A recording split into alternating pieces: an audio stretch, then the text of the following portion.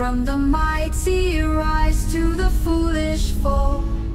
Every turn and every bend, captured moments never end. What is that?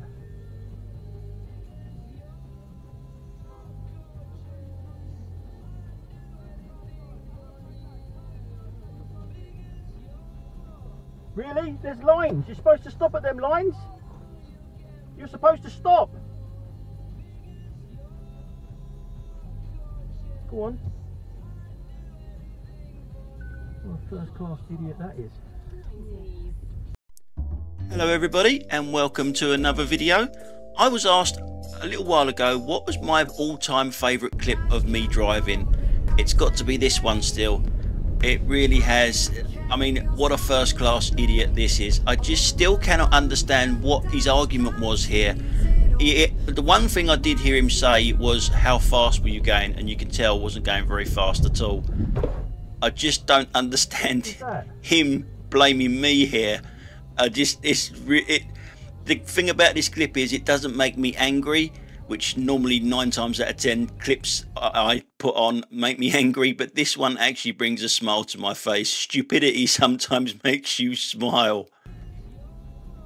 Really? There's lines. You're supposed to stop at them lines? You're supposed to stop. And believe it or not, the stupidity continued in the comment section. With what I said there, you're supposed to stop. They're giveaway lines. We don't have to stop, but you should be prepared to stop. And he should have stopped, and he should have been prepared to stop. He did neither. And he has a go at me. So it did make me smile. It still makes me smile now when I look at it. So there you go. There's my favourite clip. Did you know it's only 124 days till Christmas? Let's have a Christmas miracle.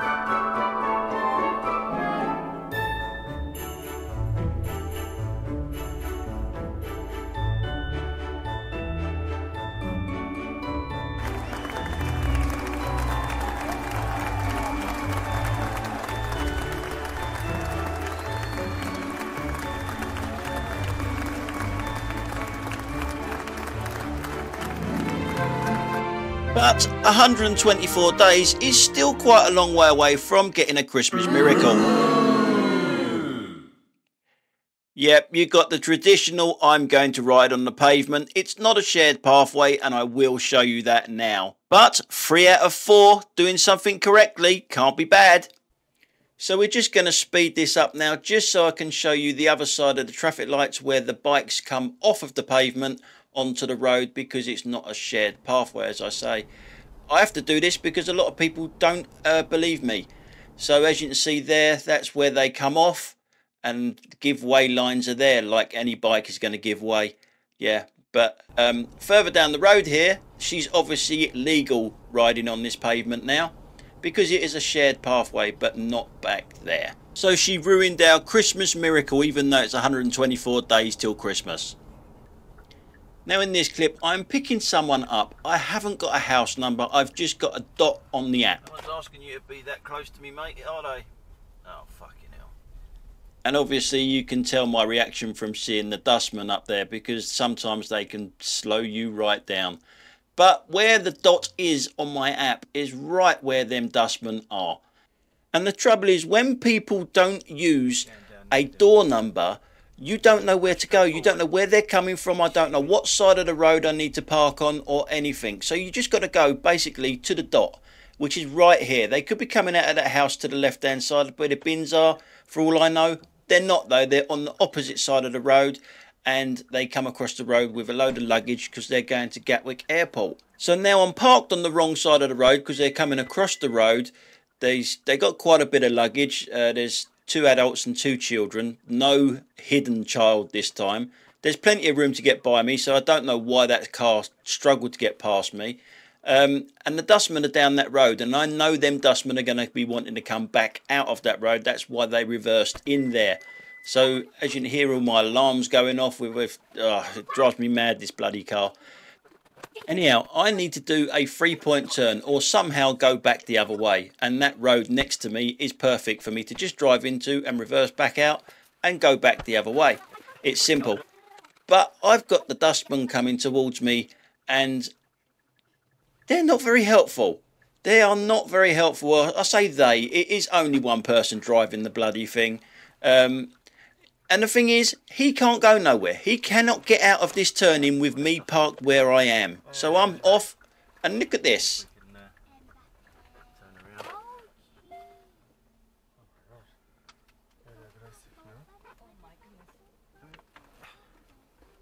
Really? Yeah. Completely unnecessary. Yeah. I mean, you even heard my passenger there saying how unnecessary that was. And if I show you it from the rear camera, you'll see how far out he's sticking from the giveaway lines. Remember, he's not going to get round this bend with me here. You know, so I'm trying to do him a favour by getting out of his way. Maybe he actually thought I was going down his road and actually blocked me off. I mean, you'd think he'd know that, you know, he's leaving me little space to actually manoeuvre there. I had enough space for me. It didn't bother me too much space-wise. It's the fact that he made it difficult. And look, and he's even struggling to get out of the turning. Some people are just so unhelpful on the road. So now we're coming off the M23 and we're going round this roundabout to go into Gatwick Airport. And I can tell by the car in front of me's positioning, he hasn't got a clue where he's going. And that's fine. I've always said when you go to airports, people get lost and they don't know what they're doing. But I do expect them to know how a roundabout works. Priority to the right and all that sort of stuff. He actually stops to let this guy on. We can all be lost, we can all be confused, but a roundabout, you stop to let someone on from the left? Please, come on. So we're coming back from Gatwick now, and I always go down the A217. As you can see, the right hand lane is a right turn only lane, and it's the same coming the other way, except you get a self-entitlement twat that gets in the way of everyone turning right. He's been using the wax, hasn't he, all weekend? What an absolute arsehole. Why not wait until you can go? You are special. Only a fucking self-entitled person would go right across people so they can't go. So we come to more self-entitlement, or is it just shitty driving? Probably both, to be honest. As we're coming up to Reigate roundabout here on the M25 or the A217, which is what we're on, as you can see, both lanes are for the A217. Here's a self-entitlement person right here that doesn't seem to get that his lane goes exactly the same place as mine, but he wants my lane. It's your lane. Now I know the road markings are quite worn out, but you can still make them out if you really want to make them out, that is. I mean, they're better there. But if you think You are special. carry on with what you're doing. So we come to another special case. As you can see, there's a right turn only lane, but all the other lanes have got traffic in, and some people are so special that they think that they don't have to wait in line. You believe that you are special, that somehow the rules do not apply to you. And can you guess the film that that is out of? Let us know in the comments down below. Oh, what a surprise. What a surprise. There's always one special one. Special. Now, I'm not sure if this one is special or just stupid. This BMW right in front of us, there are two lanes that go right. It's quite simple. There's one lane and there's two lanes. You're in lane 2, so stay in lane 2. You're indicating right, which is great, but you're coming round this bend here and you're going to the next lane, so your other indicator should be on at least. Yeah, just shitty, I think. Just a shitty driver rather than special. So now we come to the trainee Audi driver, you know, the Fiat 500. This one definitely is special. She'll be pulling out from the right hand side. She's facing the wrong way, so she's facing traffic. Yes, she's not pulling out a great, is she? But then she has a little dig around in her handbag. Look, she's poking around in her bag and all that. I'm waiting, and the bus is waiting for her to get her act together to drive off. Yeah, so why don't stay in the parking space until you're ready to move off, rather than keep everyone waiting. That makes you special! I'm just going to change the destination, but it's just close by. Okay. So now we're in Mitcham. There's never a dull moment in Mitcham. And we're looking over here in a second where a learner is going to be pulling over there. It's just the way it does it. It's not very good. Not for me anyway. It's the pavement that it's pulling over onto. Here it comes. I mean, you shouldn't be going over that bit there. That's really. And then like that, and then leaves it with its arse sticking out into the bike lane still. I don't think that's very good at all.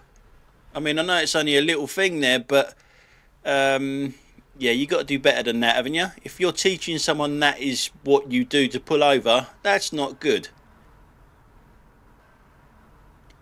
So we go back to the front camera now and we'll speed it up because it's not long. It never is long to catch the next idiot in Mitcham, I'm afraid.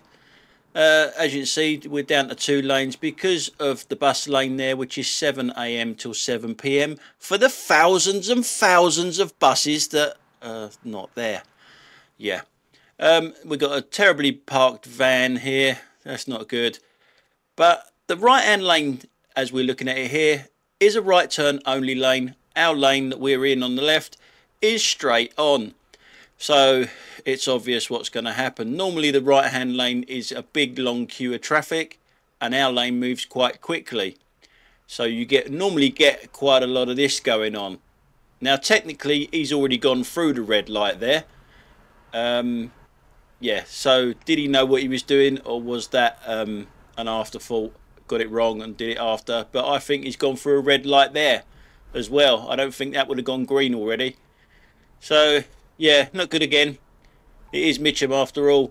So we're going round the one-way system when we come to this bit. So we're still in Mitcham on the one-way bit when we are looking for someone special. Yeah, they don't follow the rules, do they? We know they don't follow the rules. So again, we've got the bus lane there, which is, I think this one's any time, I'm not sure. But we go up here and we come to a set of traffic lights, which I think can be confusing for pedestrians, because I've got a red light. We haven't got a red light coming towards us. Now, it's a good job that these 2 pedestrians were switched on. They knew it. But normally when you stop at these places, as you see the bike go through yet another red light up there, people will cross. They see me stop here and they will cross. But there is no red light coming towards us. So for me, that's really dangerous.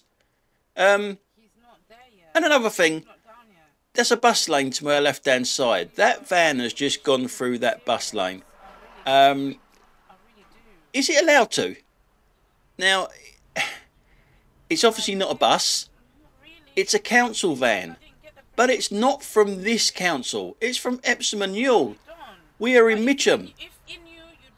Are they exempt from other councils? Answers on a postcard for that one, please. Now in this clip we're still in Mitcham. We're about to go to that one-way system where we first saw that bike. When we see something a bit unusual, this van here, look at its front wheel. It's a space saver, but there is no tyre on it at all. Not one bit. There is no wheel. There is no tyre on that space saver. It's running on the rim.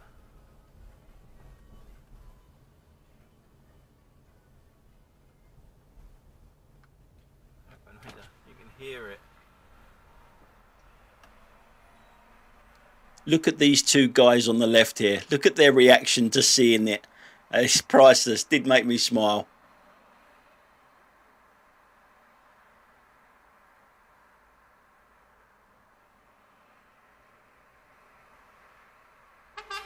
As you heard there, someone using the horn on us because they wasn't fast enough away for him. We'll get back to him. I'm hoping you can actually hear the noise of this wheel hitting the ground.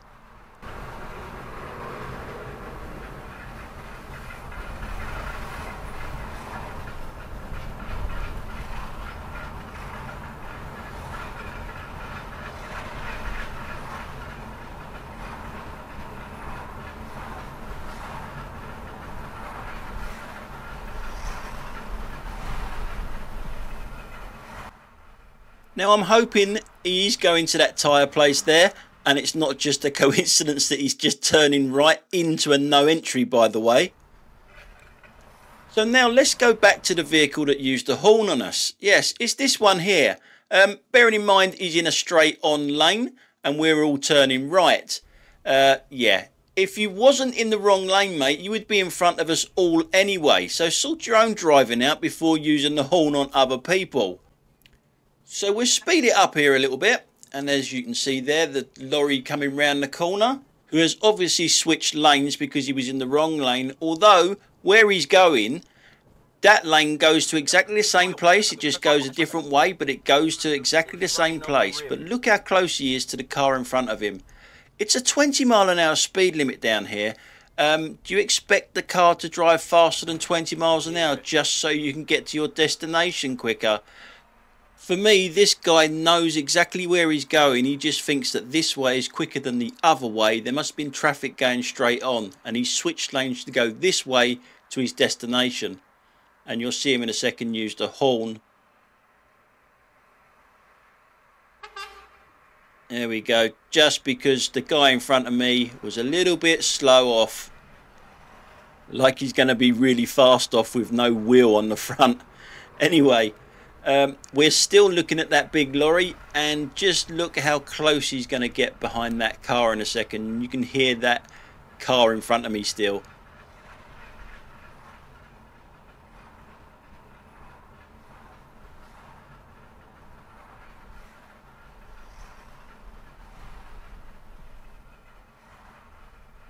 Now, one thing to note here, as we're coming to the place where that guy turned right down the no entry, look what's next to it. A police station. He's driving a car with no front tyre on it at all, going down a no entry right next to a police station. Lawless Britain or what? Bloody hell. So now we're still on this lorry. I don't know where it wants this car to go. They don't take the roundabout here very well at all, but forget about that for now. We're on about the lorry, how close it is to that car. And well done to the car, by the way, through not getting pressurised and getting right up my arse.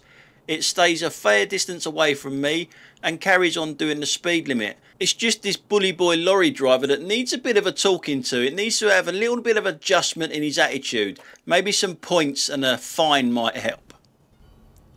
Now, I find one of the most dangerous places to drive is a supermarket car park. We're looking over to the left as I'm pulling out of this supermarket here. Look at this car come out to my left. Jesus whips. Why not just pull straight out? Now I'm going to show you this again in slow motion, and look at her head. Where does she think the danger's coming from? I mean, to me, it's obviously, it's going to be coming from your right. But she doesn't look once, not once, before she pulls out in her toy car. I mean, that's your bread and butter driving there. You should be looking all over the place, but especially right when you're there. That's just so bad. Not a clue. Not a clue that I was there. Now, in hindsight, I wish I'd used my horn there just to let her know that, you know, you've got to be looking to your right-hand side. It may have scared the shit out of her, but I think, you know, she needed to be told, because she's going to have an accident there. She's definitely going to have an accident there, but an underground car park like that, the horn would have sounded really loud and probably give her a heart attack. But look at this next junction. She does exactly the same here. What if she does the same here? No brakes, come on. Wow. That is an accident waiting to happen. And the other thing to look out for here is that she cut both corners as well. She's cut that one and she can only look out the front window, and she's cut that one as well. It's just, we're the smallest car in the world. Anyway, guys, that's it for today. Thanks a lot for watching. I'll catch you on the next one. Bye for now.